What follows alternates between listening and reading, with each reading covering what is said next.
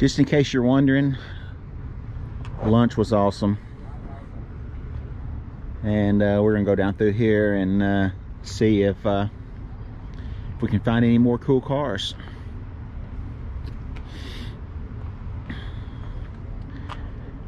We're gonna talk about windshields. This is a billet style windshield post machined from a piece of billet aluminum on a 32 Roadster. And then this is a cabriolet. It's not actually a Roadster, even though it looks like a Roadster. The windshield frame is part of the body, part of the cowl, and it's got roll-up windows in it. This is just for the folks that might not know. This windshield is a chopped original style windshield that you would find on a Roadster. I'm gonna say that's probably a 3-inch chop.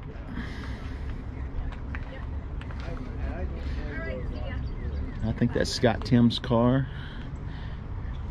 This right here is probably a 3.5-inch chop.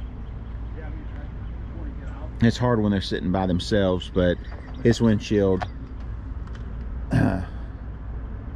is Brock's car is chopped more than Scott's.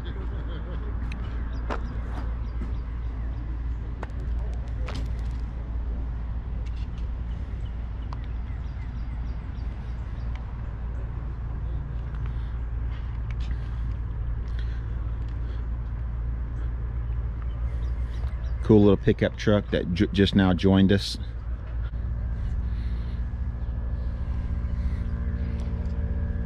It's another windshield, stock style windshield, and you can see this has probably got a 2-inch chop to it up against a 3 or 3.5-inch chop. On Dale's car here, this is the same windshield that I've got on my Roadster, and Dick Rodwell makes. Laid back windshield.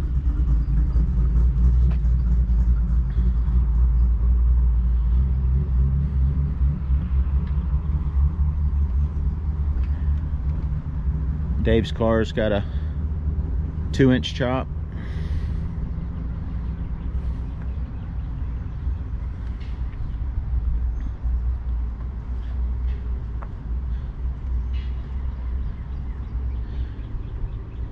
Sheldon and Noah's car.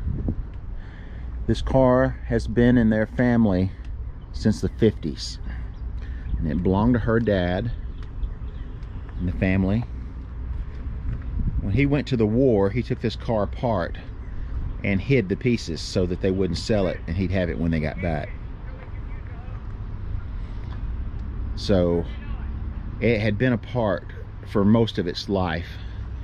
And of course, he passed away many years ago, and they put this car back together. It does have a new chassis underneath it, modernized. It still has a flathead in it with a 3/4 race cam, and that's what they still call the camshafts in these old flatheads. Still running original style brakes, Bly's ply tires. I mean, this is the real deal. They have driven this car all across the country, making a few 900+ miles in one day.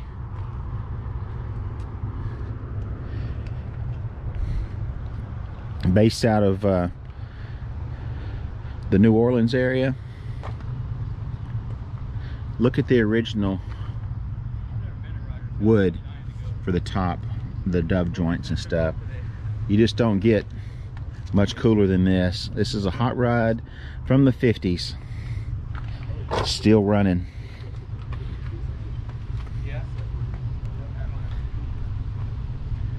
Never change it. It looks awesome.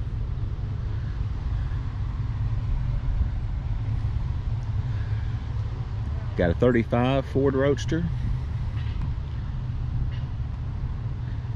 34, 33, excuse me. It's hard to tell these cars apart. It's just very subtle changes from 33 to 34. I've never owned one, but if you've owned one, then it's really easy for you to change, know the difference. Cute little El Camino. We picked him up at the last stop. He's friends with the guys that own the shop. Really neat car.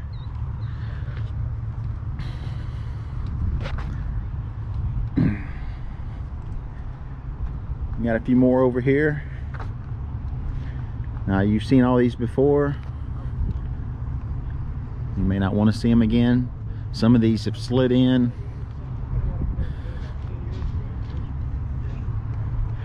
Rick Bell's car.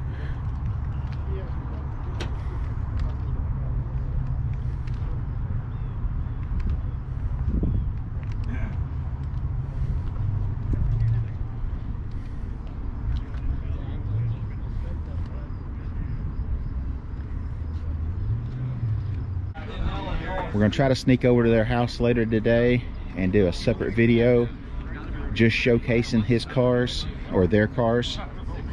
They got some really cool stuff. This is an original California hot rod that he picked up. Magnesium wheels. Really, really cool.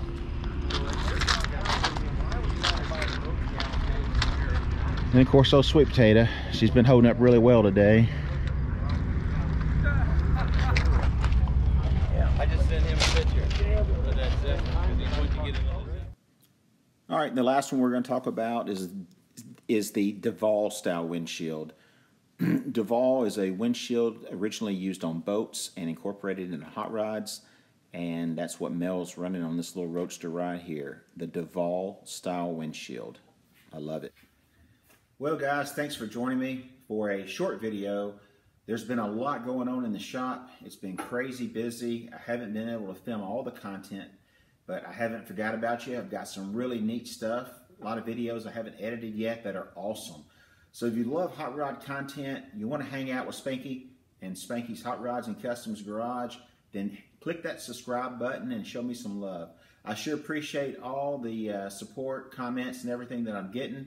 I get right back with you if you ask me a question, and I really, really, really enjoy you guys helping out on all these projects. So stick around, click that subscribe button, help a brother out, and we'll see you on the next video. Thanks for watching.